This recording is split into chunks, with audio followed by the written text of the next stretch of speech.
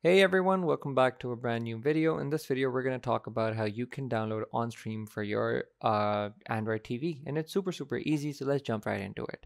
First, what you're going to want to do is go to the onstream.so website. Now here, what you can do is you can either download OnStream as an APK file on your PC and then go onto your Android TV and install this file on your Android TV, but that you're going to have to enable unknown sources for that. The other way that you could do is you could also just go into your OnStream for Android TV, and it's going to take you. It's basically also going to take you to this particular download site. It's going to download that APK file, and once it does, you can just install it right there and then. So yeah, that's about it, everybody. If you want to run this on your PC, you're going to have to run BlueStacks, but apart from that, everything else is there. But yeah, thank you for watching, everybody. This is how this particular OnStream TV works.